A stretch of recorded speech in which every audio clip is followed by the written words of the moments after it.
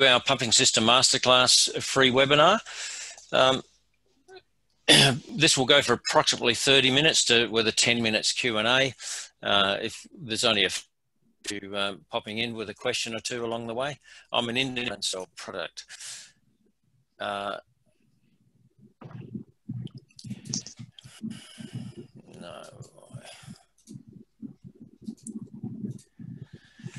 What is Pumping System Masterclass?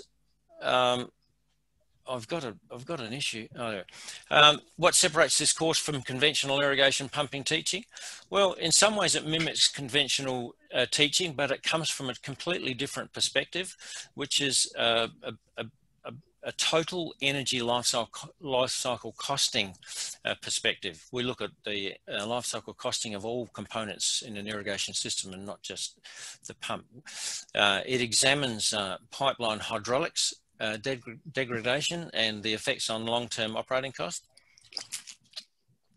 and how to mitigate that cost.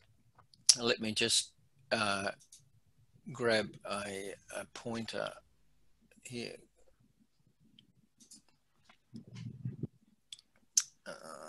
Pointer spotlight. That's what I want. It comes with software packages, which we'll have a look at as we go. And one of the big issues, it considers limits of operation of all irrigation components. And that's something that is terribly important when we consider selecting pumping and irrigation components. And it represents true sustainability of irrigation pumping. The course origins, it is a metric course background. I developed this course myself. The beginnings of it were back in 2010 as a result of the global financial crisis. As a consultant, I had no work. And so I put my time into developing training courses. So far, this particular course has had 255 participants in Australia and New Zealand, and I'm now looking to expand internationally. The US version, I completed the conversion to US units in the last 3 months, and I've taken most of my references to this book, which is the United States Department of Agriculture, NRCS, irrigation pumping plants. Very good reference, and the training course notes have been heavily referenced to that book. Like I said, I've been to the US 8 times since 1998, and I've also been to 3 conferences where I've presented papers on energy efficiency. First time in Seattle in 2017, and Long Beach, California, where I met Chris Wickman there, and then last year in Vegas. What is my background? I have an associate diploma in mechanical engineering. I'm a certified irrigation agronomist, a certified irrigation auditor, landscape, and I have a certificate for training and assessment. I'm also HACCP certified, which is Hazard Analysis Critical Control Point for recycled water. I did a lot of recycled water in Queensland a few years back. And I live in Adelaide, South Australia. Well, there's Adelaide, South Australia. It's a dry state of the driest continent in the world. We get most of our water from the River Murray, which in turn drains from the Murray-Darling catchment in the eastern states of Australia. In a dry year, Adelaide gets 90% of its water from the River Murray because it's so dry in our state. I was fortunate enough in the very early 70s to be attached to the pumping engineer of South Australia's Water Supply Authority. And that took me on a remarkable journey of testing and monitoring the energy efficiency of pumping plant and pipeline infrastructure throughout the whole state. And because it's dry, there's a massive amount of pumping infrastructure here. And so it's the knowledge from this background that I brought to the irrigation industry that makes my presentation so different from everybody else's. Over the next several decades, I got out, I left the water supply company after 25 years and then got into the irrigation industry. And I went out doing, as a consultant, doing audits and designs. So I got to see the best and the worst of the industry. And it was the worst of the industry that prompted me to write these training courses. And one of the things I found in particular was the irrigation industry was so focused on the pump as far as energy efficiency. So if you want to do a pumping energy efficiency audit, you test the pump. And in reality, if you want to do a pumping system energy efficiency audit, you test every component of the irrigation system, apply a head loss, measure a head loss, and then compare with best practice. Well, they say best practice, but what is best practice? Often it's what the manufacturer might tell us. So, you know, we have to be a bit more critical of what is best practice. And that's one of the things that I look at in the training course. So if we look at, you know, the components of where energy can be saved in an irrigation system, we have, you know, pump and motor efficiency over here, which is so heavily focused on in the industry. What I focus on more is the irrigation system itself, and look at the total head pumped and divide it up, and then look at where we can optimize and save energy. And principally it's in mains and sub-mains and lay flat hoses, pipe aging, pump suction, valves and filters. And because we can't see them, we often refer to that as the elephant in the room. So what component when we look at energy savings, well, if we just look at the pump and assess the energy efficiency of a system, we could be typically only looking at less than 50% of recoverable energy losses. The rest is in the hydraulics. And this course really concentrates on the energy recovery from poor hydraulic systems. As part of the system, it is based on a model of 200 acre feet. So we've, for example, a golf course, 200 acre feet, a center pivot of 200 acre feet, and there may be drip irrigation systems. And this enables people who attend the class to identify with a size of irrigation system. So they can say, oh yeah, well, you know, you're talking about so many dollars lost here for a 200 acre feet irrigation system. Mine's 400 acre feet, so I've got twice the losses, you know, so it's a system of comparison. The course looks at energy for irrigation, looks at pipelines and optimization, pump suctions and NPSH, pump selection, filtration, and pump station design and pump testing. And pump testing is a fairly strong one, lots of traps in pump testing. One of the significant parts of the course is with software, and I'm going to deviate from here. This is the main software pump data calculator.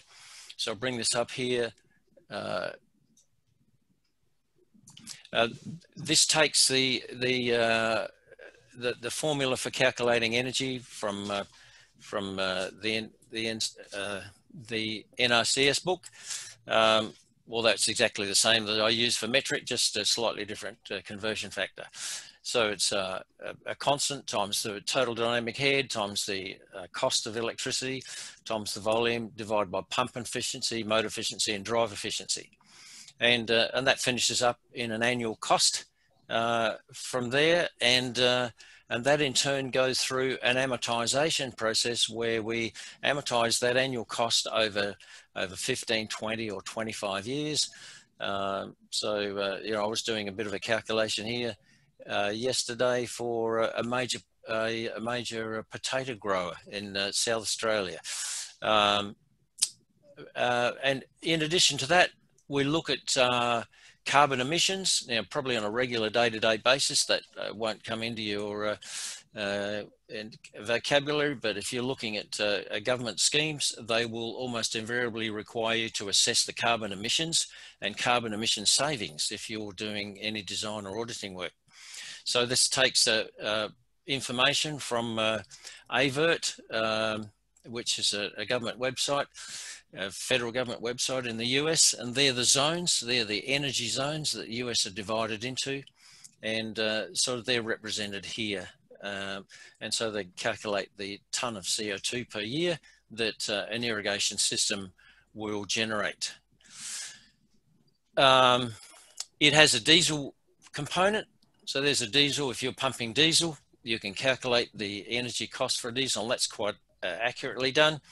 It takes the principal measurement from the engine manufacturer, which will specify the brake specific fuel consumption of a diesel in either, you can drop down either grams per kilowatt hour or pounds per horsepower hour. You can divide both of the electric and diesel systems. You can have a choice of acre inches, acre feet, 100 cubic feet, cubic meters, milling gallons as your input for the volume pumped per year. It's got a breakdown of all the energy costs in cents per kilowatt hour throughout the whole of the United States, and that's been one of the guides that I've had to assess. Okay, so we'll get back to presentation. So using this calculator, we can come up with things like kilowatt hours per acre feet, and we can look at how much 1 foot of total dynamic head costs you over 25 years. And I've divided this into California and the rest of the country. California has the dubious honor of having the most expensive energy in the country, almost by twice as much as all the other states. So I've divided it up in that respect, and that's a fascinating insight into how much it's costing you to operate any one single device in your irrigation system. Pipelines, we look at a whole heap of things, some pretty introductory level stuff, and then we get into calculating friction and hydraulic optimization, measuring friction in the field. It's an incredibly interesting activity, measuring friction and deriving the Hazen and Williams C factor. One of the things we do is look at a Hazen-Williams equation versus a Darcy-Weisbach. Now, Hazen-Williams gives us a C factor that's often used in our irrigation industry. The Darcy-Weisbach is used, and the Manning's formula similarly is used more in industry, and they refer to the condition of a pipe in terms of its internal roughness. So what I've done is combine the two and come up with a comparison. And so, you know, we can tell, you know, a Hazen and Williams factor. So just as an example, 0.004 of an inch bore roughness inside of a 3-inch pipe will reduce the Hazen and Williams C value from 150 to 130. Now you can't even see 0.004 of an inch, you know, and how does that get there? It gets there from biofilm, from unchlorinated water sources such as rivers, dams, and recycled water, and that's all we pump with. Well, what about glacial rivers? There's glacial flour in glacial rivers, silt from rivers and dams, loss of zinc from galvanized pipe, iron hydroxide, and salt precipitation. You've probably seen them all. Hydraulic optimization. What's the optimum size of a pipe? As the pipe diameter goes up, the cost of laying a pipe goes up. But as you do that, the pipe friction goes down as the pipe diameter goes up, and the energy costs go down. So where's the sweet spot? Well, we look at the sweet spot. We look at how to find the sweet spot. In fact, I've got an app just for that. And let's just look at that app briefly. I'll pull that app up, and we've got Hydrops here. So this is the apps. We have a series of input data, including supply and lay costs, and we can input data here. So 0.12 315 125 Hazen Williams feet, pipeline length of 3,000 feet, 1,300 gallons a minute, and a pump efficiency of 0.75, and motor efficiency of 0.93, and these are all input factors. And from that, it calculates the optimum diameter in inches over various various pipe ages. So for 25-year life, the optimum diameter for those set of inputs is 10.83 inside diameter. If you want to have a look at how that works, in fact, it refers to a graph in the back office where each of those ages is defined by a curve representing the change in capital cost versus the diameter of the pipe, and then it references the actual cost of supply and lay. Where those curves intersect, that's the value that we use. So that's Hydrops. We'll just minimize him.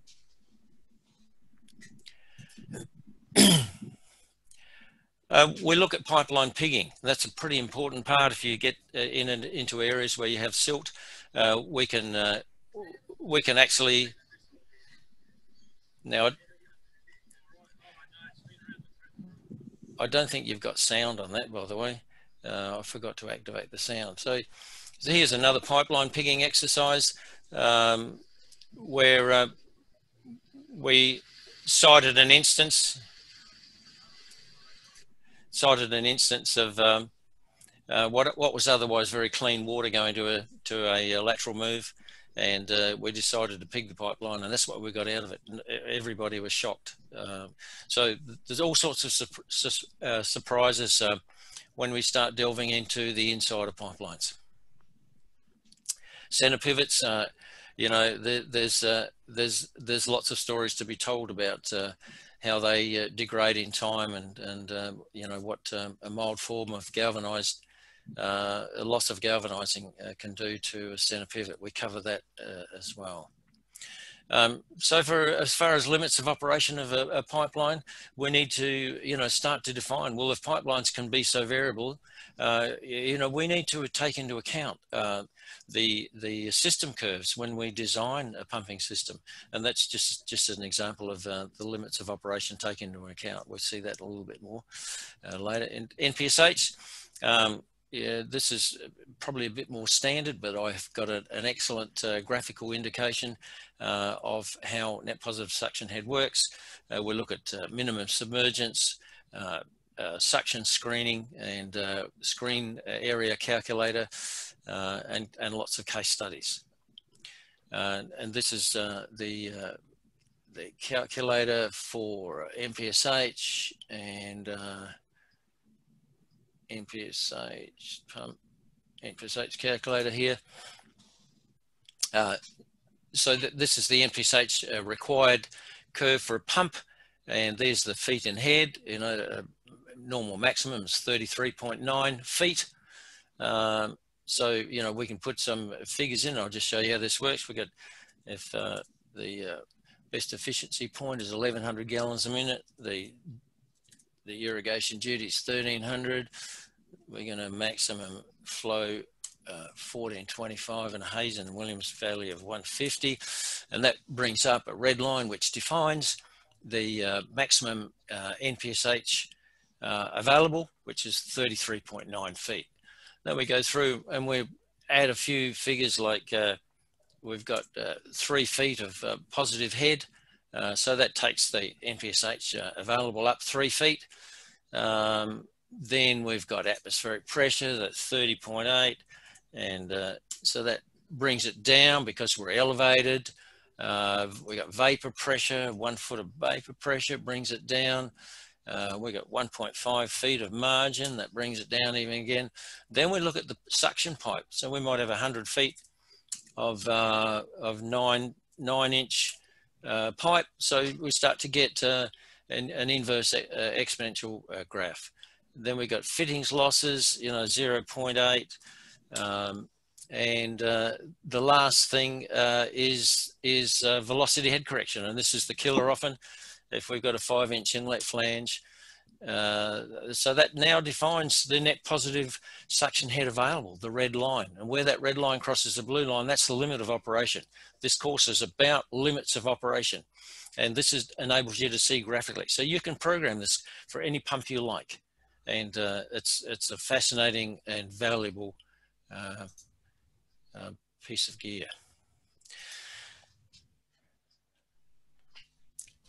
Then we get into pump selection. We'll look at some introductory stuff and then go into one of the things is limits of duty of a pump. You know, we got the upper and lower limits of duty defined by the hydraulics. And that goes back to what we saw in the pipeline section.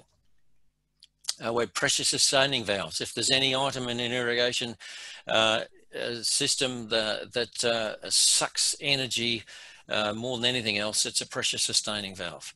We look at that. We'll look at pump guarantee limits for pumps. You know, you go back to your HI 14.6 for this. Pump materials in construction, we look at corrosion. Then we look at electric motors and VSDs and in terms of efficiency. Then we do some typical pump selections, you know, single flow, multiple flows, and multiple flows and heads. And then we've got an app, I'll show you in a moment. All the curves and all the demonstration graphics are in gallons a minute, US gallons a minute, and feet head. I'll just say, this is what we're taught generally in the irrigation industry. This is what we're taught. There's a system curve for a pump, and here's the duty. The vertical line is the duty, and where they intersect, we've got to select a pump with the best efficiency. Okay, what in reality happens is that we've got multiple system curves considering our limits of operation. And when we go to select the pump, we've actually got multiple, you know, we've got quite a wide band considering the pump testing tolerances from HI 14.6. And those tolerances are the same worldwide. All pump standards are the same worldwide, you know, plus or minus 9% flow, plus or minus 7% head. And when you know, so your pump selection goes from a single point to a very large area. How do you control that? This course deals with that. And then we go into the pump selection, pump duty selection. So this is the one here. So we've selected some system curves, a range of system curves here for a particular center pivot selection. And here's the pump. We've selected a pump duty with a little bit higher head, and we can manipulate this. So up here we've got the pump impeller diameter, and by selecting a lower pump diameter, lower impeller diameter, we can massage this to suit our requirements. So it might be 11.7, I don't know. So, you know, so we've got to aim for this point here. That's the ultimate worst case duty of that pumping system. It's interesting to note that the pump duty will require to be operate over this range in the life of it. So, you know, we might consider a VSD. The other thing we can do in place of the RPM, we can put we go 1750 and 1700. So because the affinity laws for an impeller are the same for the impeller diameter as the impeller speed, we can also substitute RPM into those figures. We can manipulate the shape of these curves. You know, instead of a C value of 125, we might have a really worse scenario, case scenario of a C value of 100, or we can lift, you know, the system curve to account for other factors, whatever we want. You know, it's an extremely versatile little bit of software. And here's the motor, the actual horsepower that the pump requires down here in the green line. So that's the pump selection. I use that so often. It's just so powerful. Then we look at pump stations, a whole heap of things like power supplies, solar, the buildings, buoyancy, pipe work, electrical, occupation, health and safety, particularly ladders and documentation. Then we go into filtration, and this is not about filtration. This is the cost of filtration. Okay, the energy costs. And we look at ultimately at a case study where after an audit I identified $9,000 per annum worth of electricity savings from reconfiguring how filtration system was installed, and that amounted to $166,000 over 15 years. That was for a large almond grower, and I found out 4 years later that all these other farms along the River Murray had been changed in similarly. We'll look at that, how that was changed.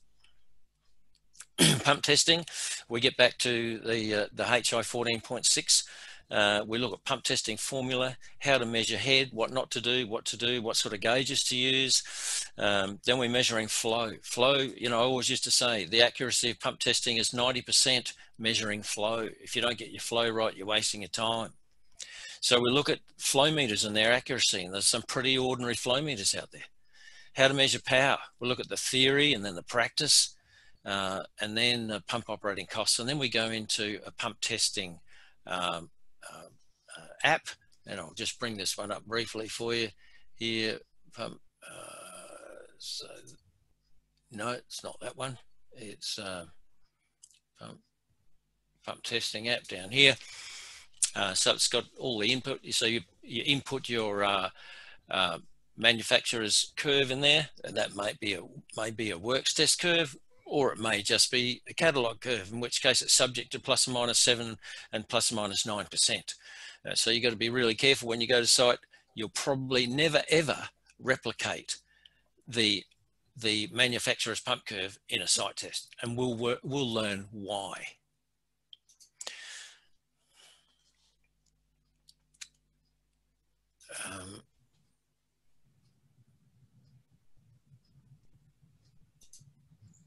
Okay.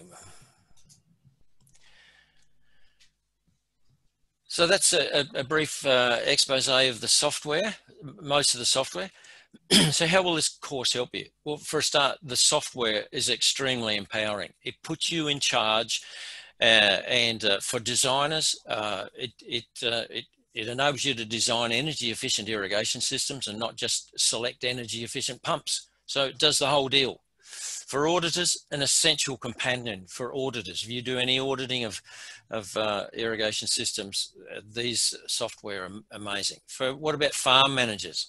To evaluate your farm energy efficiency and verify it, rectify it. Potentially save thousands of dollars in annual pumping costs and tens of thousands amortized costs. You can build on your existing qualifications. At the moment, this course is presently with Irrigation Association for an IA Select ruling. And one of the best things is you can justify a position with your client. If you're going to deliver a product selection for your client, you can justify it, you know, what you've selected by bringing up this software on your computer and say, well, you know, if you do this and this and this, is going to cost you heaps extra, and that's probably what your opposition has done. Feedback, you know, the amount of feedback we've got from this course is just mind-boggling. There's yours, Jim, at the top. Jim attended this course back in May, though that was the metric course. Excellent experience. I highly recommend it if you're involved in irrigation pumps. One of the things most stand out is the engineers. Engineers I think they have a very textbook view of how pumping systems work. This course just floors them. It totally changes the way they see pumps. Here's another one from Dowden's Pumping, Mackay. They employ 200 people, and I did an in-house course, and the staff come back the next day still talking about the course, and that they reckon is unique. People don't talk about courses, but this one they did. So there's a lot of indicators, you know, out there. You know, the most amazing thing is that all of those people who said this is the best thing we've ever seen are the people who've been in the industry 35 years and reckon they know it, and this has knocked them off their chair. So this course is powerful. There's no doubt about that. It has 6 sessions total. Each session's 2 to 2.5 hours. We commence at this point in time, 4 p.m. Pacific Daylight Time. That's 8:30 in my morning, so it's a bit hard to get up, you know, start much earlier than that for me. And 3 days a week for 2 weeks. What do you get for your money? You get for each session, you get a set of slides with the notes covering all the notes. You get a tutorial, and the tutorial demonstrates how the software works. So without the tutorial, these software apps are of no value to you. Okay, and in this particular case, we've got a couple of bonus software apps. One's called iPEAT, one's called Pipe Suite. So here's IPEAT. It stands for Irrigation Pumping Energy Efficiency Assessment Tool. And I'm going to bring this up because this IPEAT Pro, IPEAT US, this particular bit of software I designed after considering dozens and dozens of field audits, and I put together a software that will predict the energy efficiency of your total system without even going to site.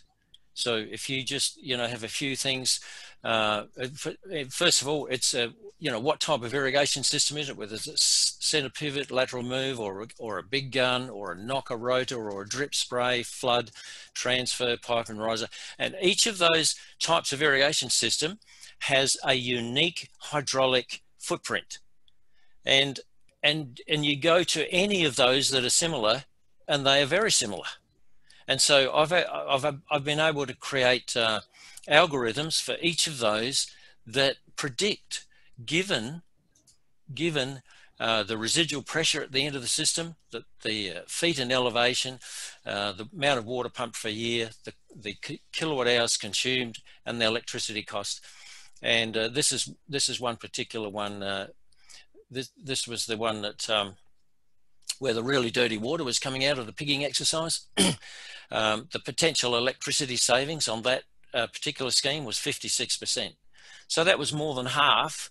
So this guy had the potential to more than half his electricity costs. And we did actually do that on that particular scheme. Okay, so that's a very powerful piece of kit. And there is, I'll just minimize that. How do I get, I can take that over there. I can go here. There's a video you can watch when you receive this video. There's a that's one of the first videos I made, going back a few years. So we'll just leave that one alone. That video is on my website.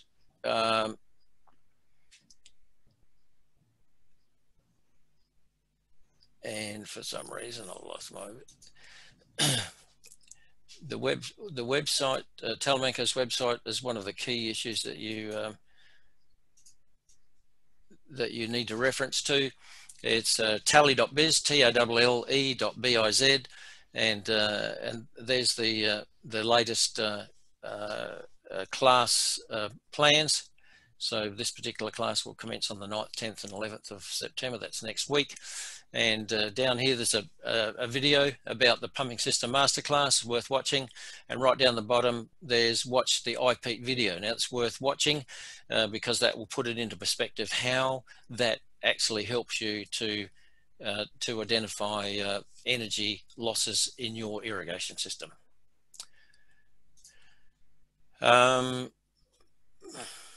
We're getting close to it there.